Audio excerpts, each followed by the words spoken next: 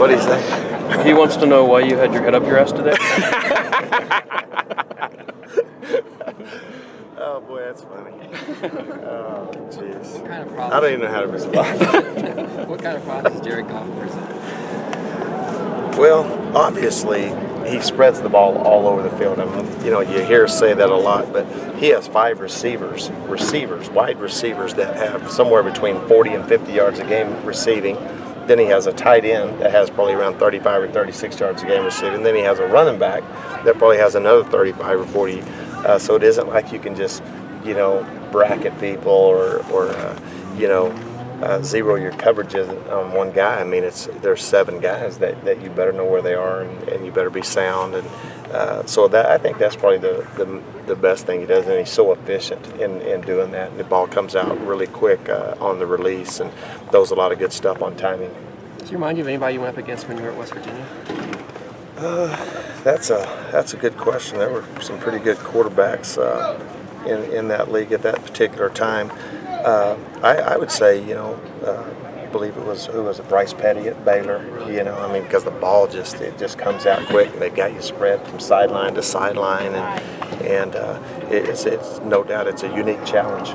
Is their scheme kind of similar to Washington State? We see a disparity between the passing game and the running game. Yeah, it's similar, but it's different. You know, all the spread offenses, you know, they are all under the same umbrella, but there's always some little variances in the scheme that make them all different. So they have their own, you know, it's the Tony Franklin system, obviously, and which is a little bit different than Mike Leach and those guys in their version of the spread. But it's like this one team that you maybe kind of like lull you to sleep with passes and then, you know, hit a big run. Yeah, I mean, they're like the difference I see in these guys. I mean, again, just like the wide receivers, they got 4 running backs that are all, I mean, they're all different size, different, you know, skill sets, and so they're very balanced and all that. So you not only have to account for those guys out of the backfield with the screens and then the passing game, but you also have to be able to, you know, they throw the ball and then they run the ball to keep you honest almost, but they run it effectively, you know, so that you got to make sure, like you say, you can't sit them, you know, let them sit there and then all of a sudden they hand the ball off and it's a big play.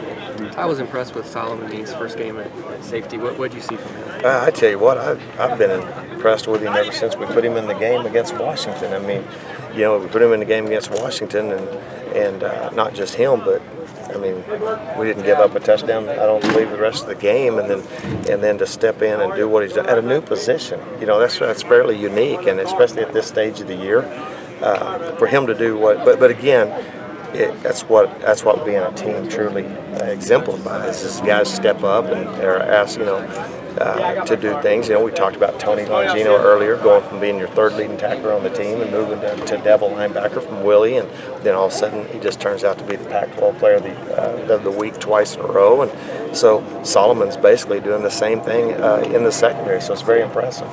What's happened to Tony? I mean, he's been solid all year, but these last 2 games, it just seems like he's taken it to another level. Well, I think when you're a senior, that boy, you get close, man, you start seeing that, you know, the end is right in front of me, and I think it was a combination of a lot of things. I think it takes a while to get, you know, adapted to.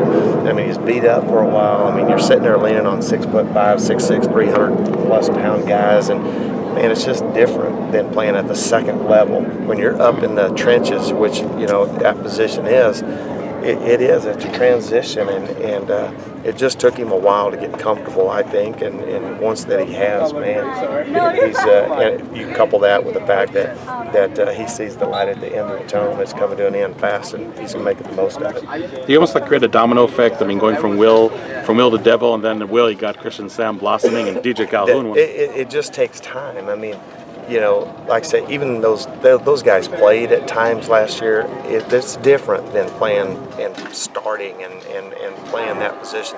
But I do see Christian, I mean, he's playing his best football. I mean, 12 tackles 2 weeks ago, 10 tackles the other day, you know. So he is by far playing his best football of the year. And obviously it's at the right time. And I think it does motivate people. Now you got competition at inside backer with Salamo and those guys. You know, they try to outperform one another. Thanks, Keith. You bet. Thanks.